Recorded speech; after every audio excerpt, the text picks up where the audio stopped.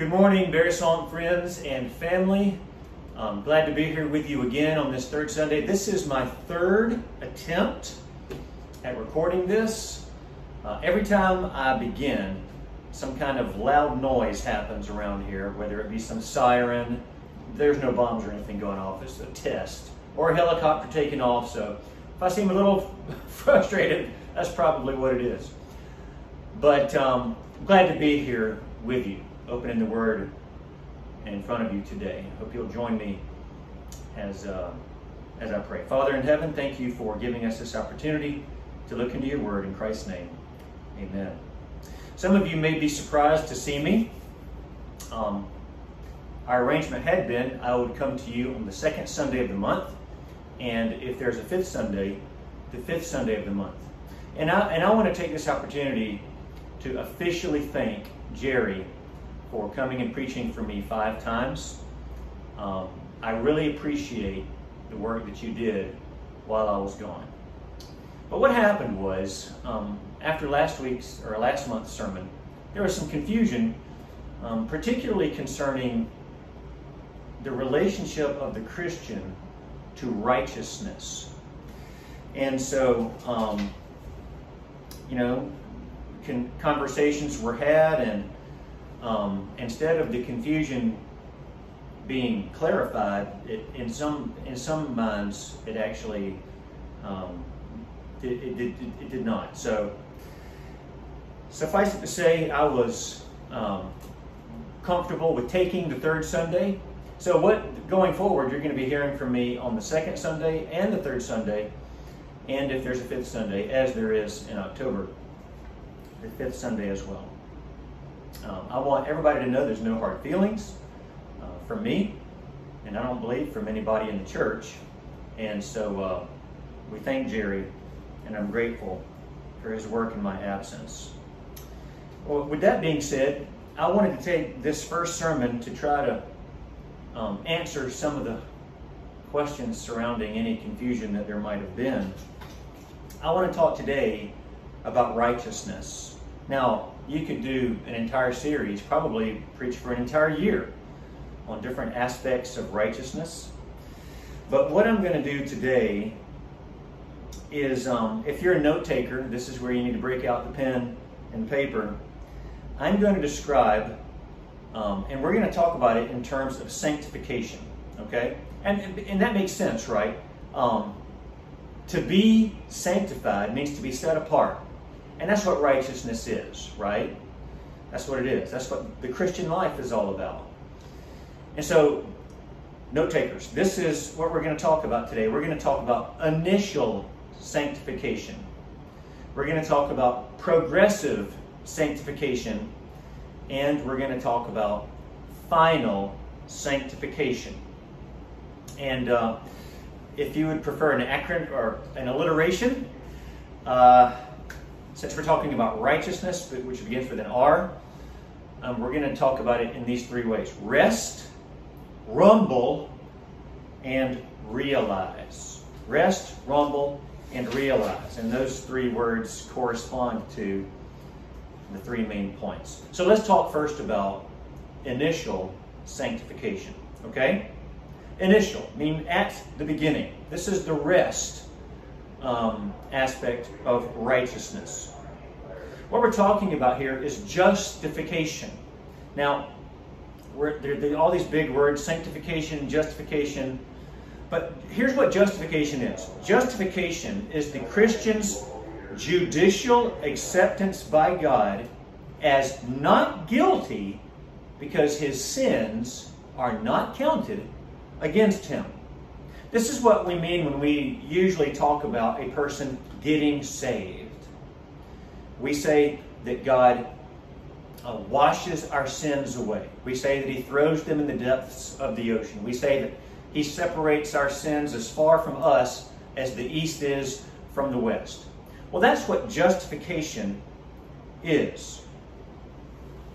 One dictionary said, justification is a deliverance from the penalty of sin and is a past action for all believers accomplished by Christ at the cross.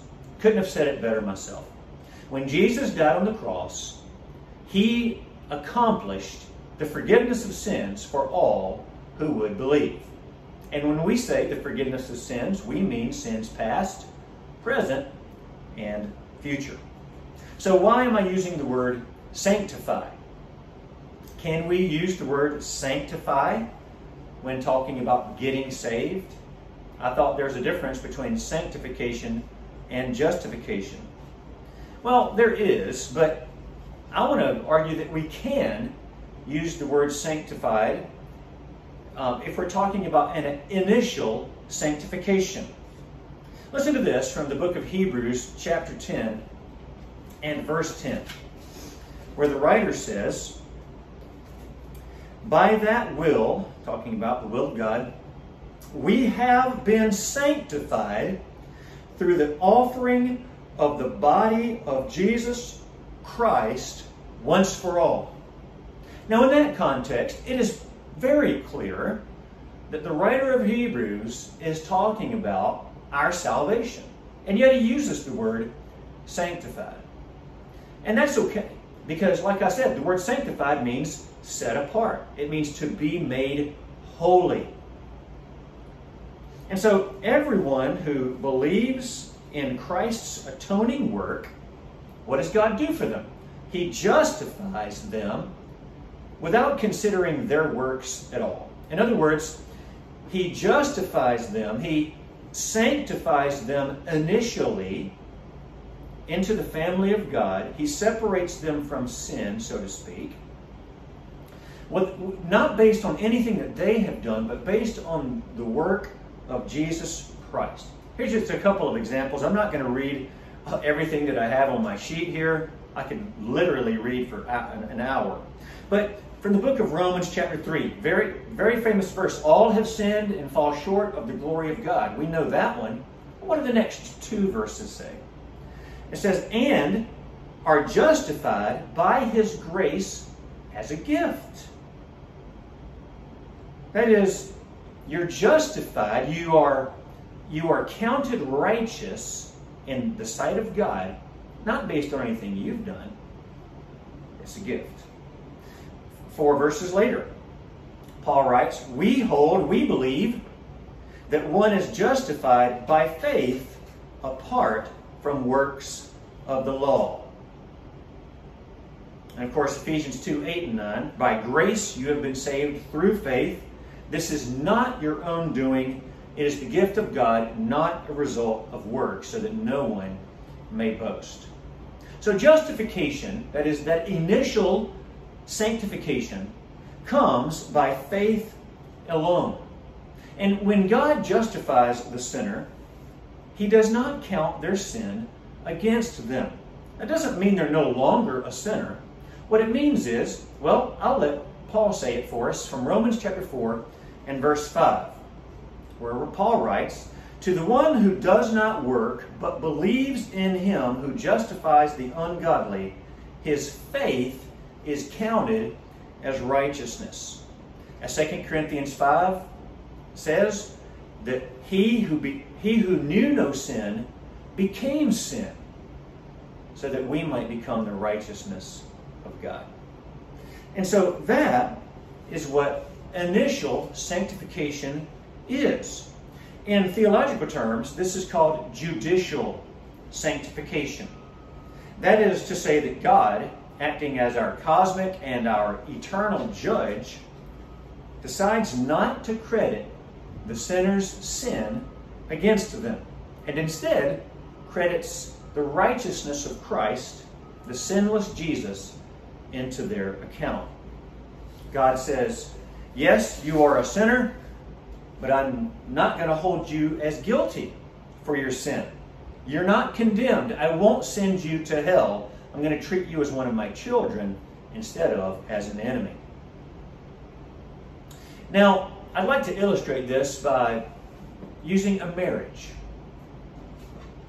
Y'all know that my wife and I have been married a little over 20 years now. That relationship formally began on May the 11th, 2002. Now, we had known each other for a couple of years before then, We got to know each other very well up until that point. But the marriage did not formally take place. The two become one until that day. Marriage begins with a ceremony. Before the ceremony, you are not married. After the ceremony, in which the most important piece are the vows that the man and the wife promise to one another before God and any witnesses, after that, the man and the wife are married. So, in the same way, justification, or what I'm calling initial sanctification, is like the marriage ceremony. It is the beginning point of a lifelong commitment to Christ. It is the beginning point of sanctification, of salvation. In other words, justification is the initial act of sanctification that God grants the sinner. God sanctifies the believer and sets them apart. What does he set them apart from? He sets them apart from sin, from condemnation, that is his judgment, and from hell that sin brings. The forgiven Christian now has a relationship with God that is based not on their own righteousness, but the righteousness of Christ, and we rest in this. That is to say, I don't work for my salvation.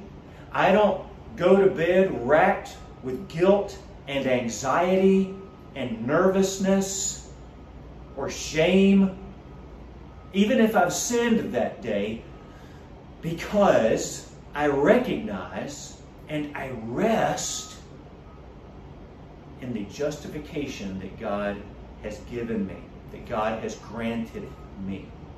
I rest, and you should too, in God's initial act of sanctification. God does this work.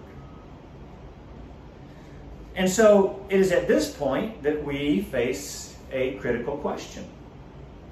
What happens after initial sanctification? What is our relationship to righteousness at that point?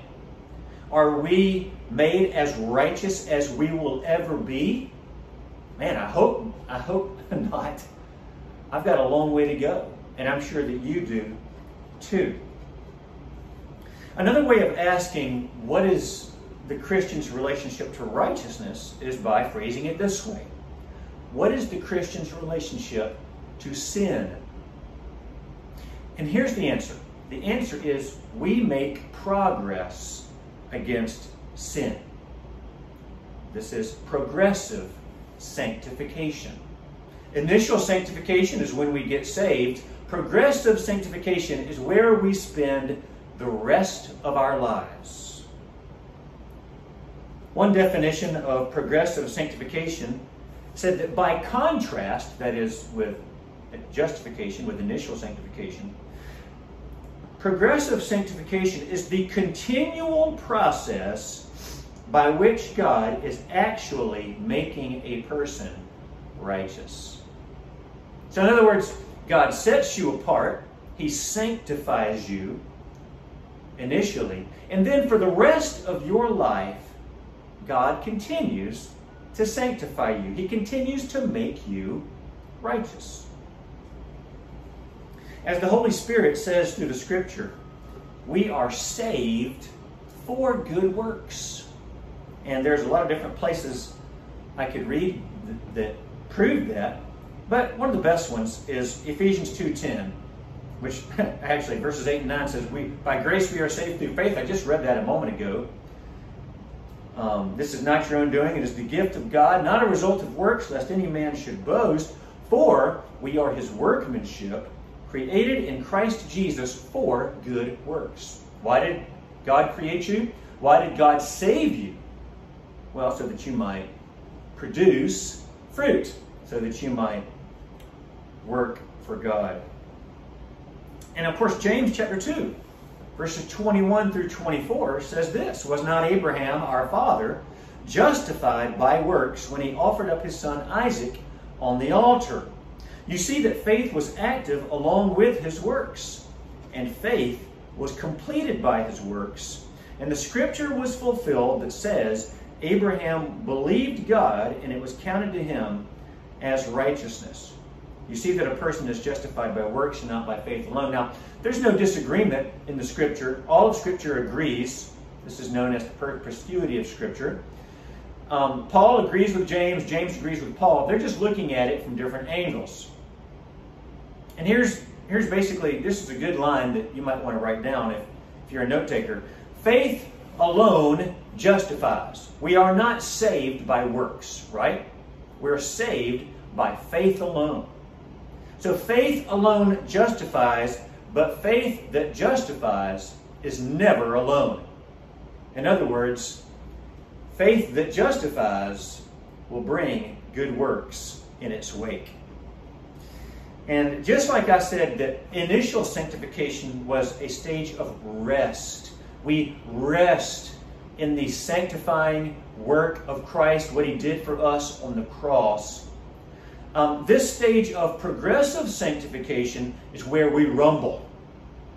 I don't know how many of y'all remember the hype man before some of these boxing events and later wrestling, but by Michael Buffer, where he would say, "Let's get ready to rumble." Well, he was saying, hey, a fight is about to happen, and you should get excited about that.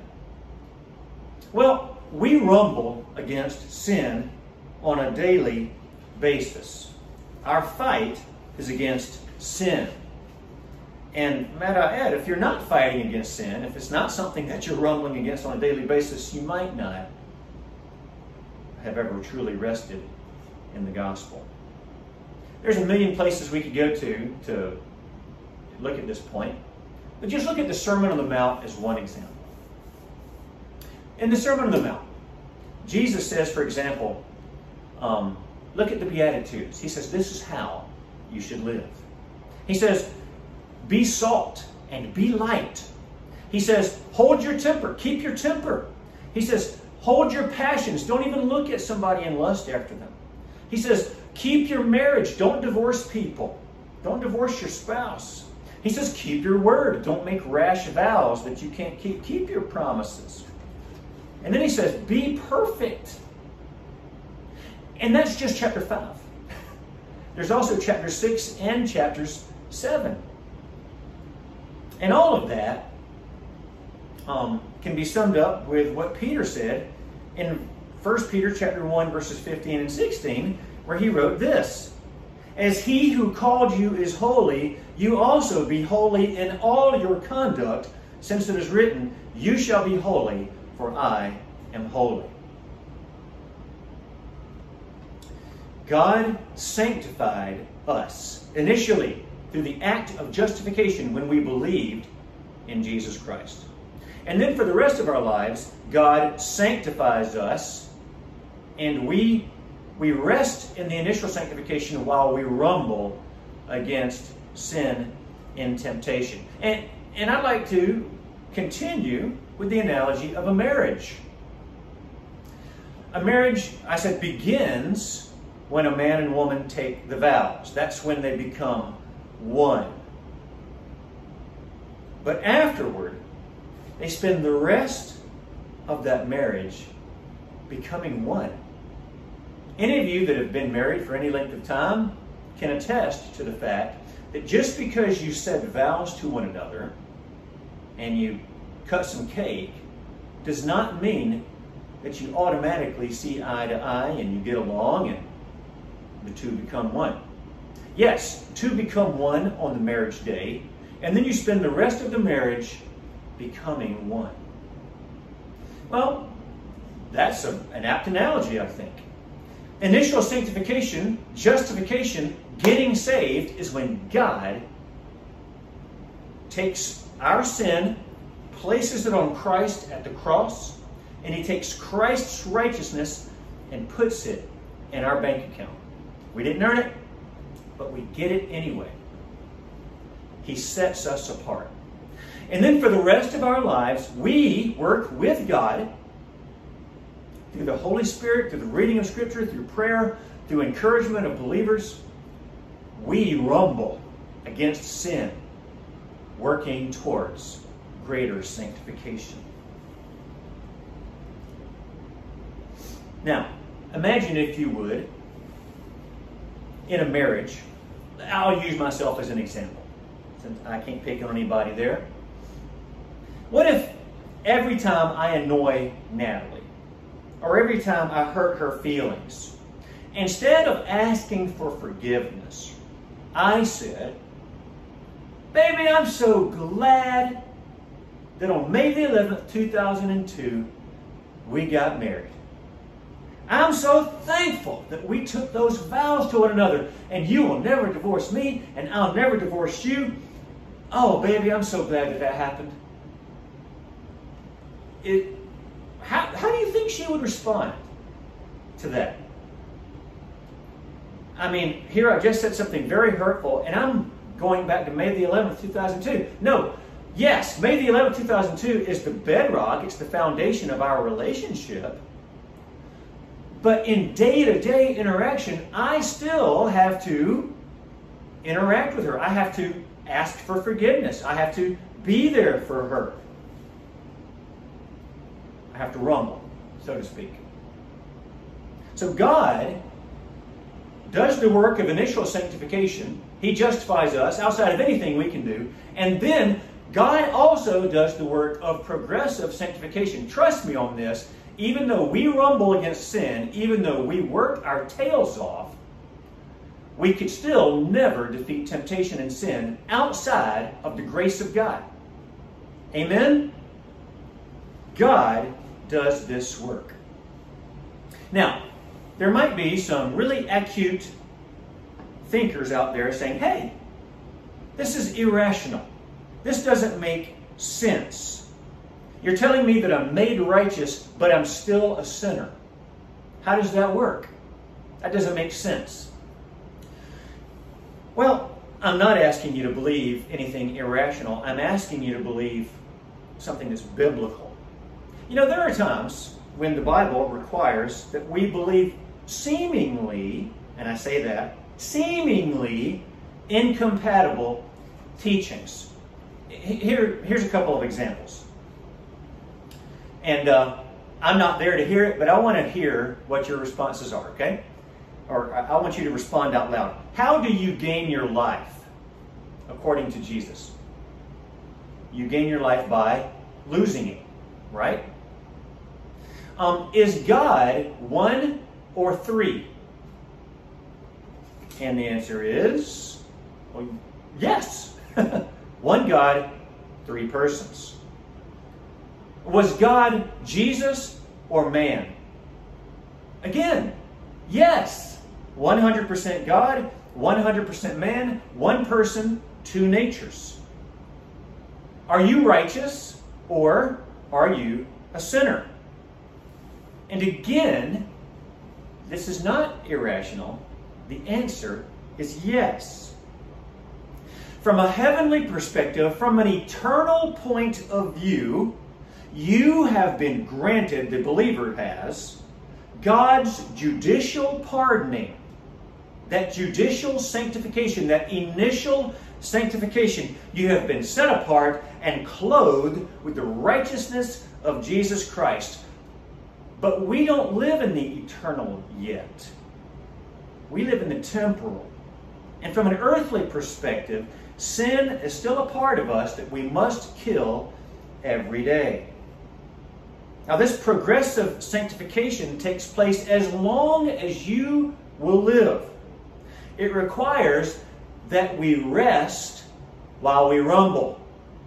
We rest in Christ and His righteousness while we rumble against sin and temptation.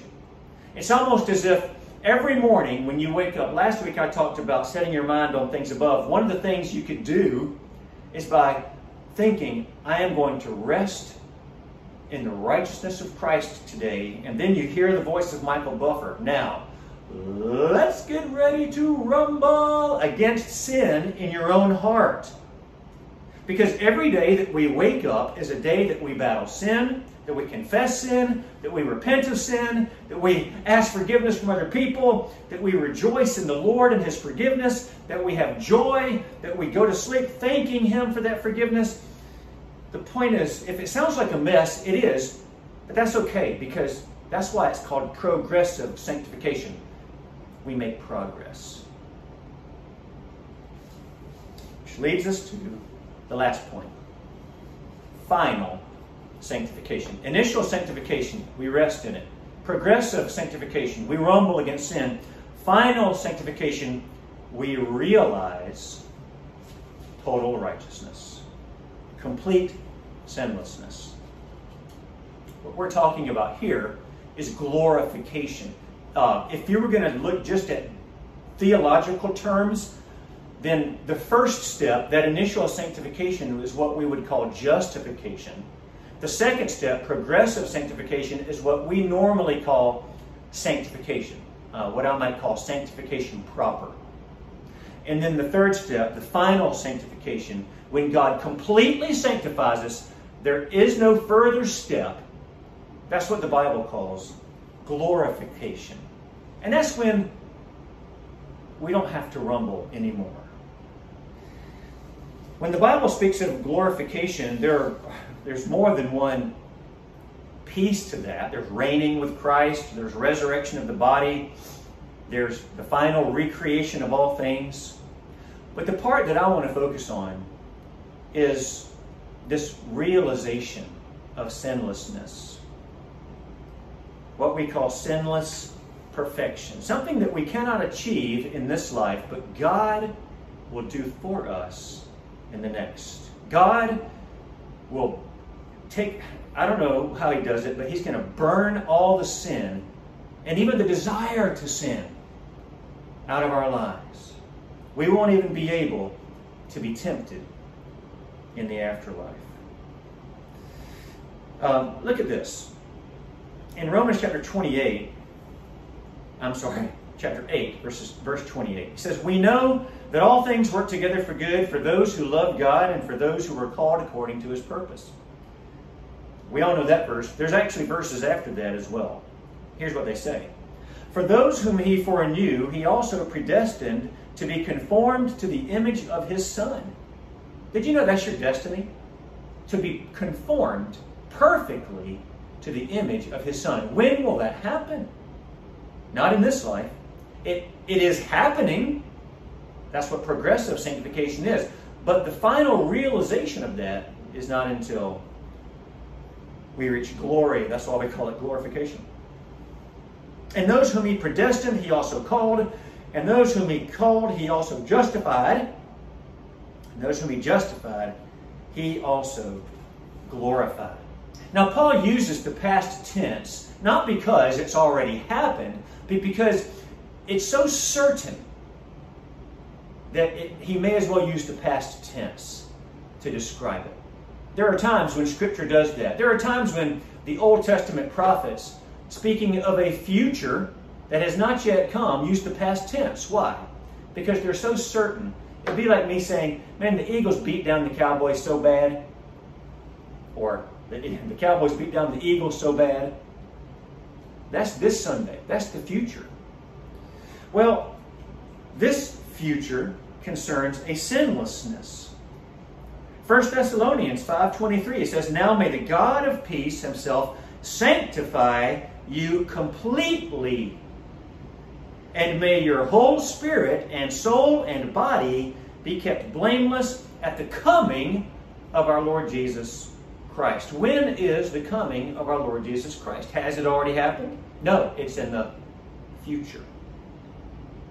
And of course, Revelation chapter 22, describing the future heaven, says this: "Outside are the dogs and sorcerers and the sexually immoral and murderers and idolaters and everyone who loves and practices falsehood." The point is, inside heaven, there are no sinners.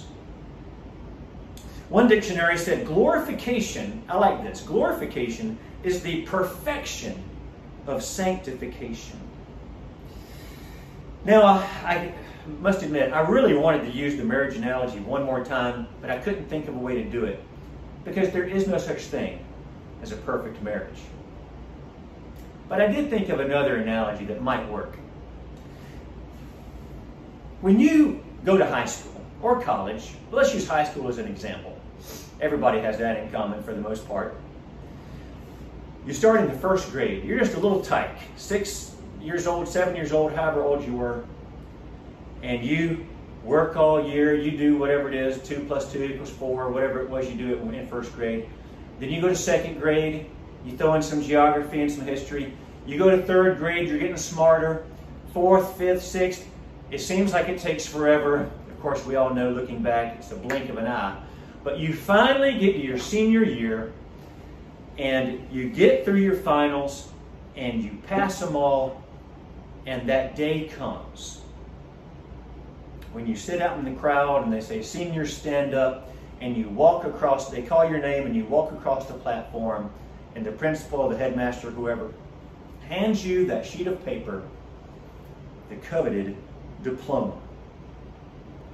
Glorification is our receiving the diploma, with one key difference. Jesus did the work. Jesus did the work. We did not. We're not sanctified initially because of anything that we did. We're saved because of God, because of what Christ did.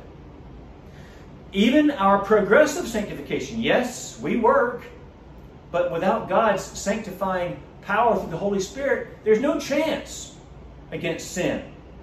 And then the final act, all we do is die. Our big final event is to die. There's no victory in that for us, except that Jesus already did the work for us. Jesus does the work and gives us the diploma. How amazing is that? So, as we make transition to the conclusion, there are 3 distinct steps in the process that God calls salvation or sanctification.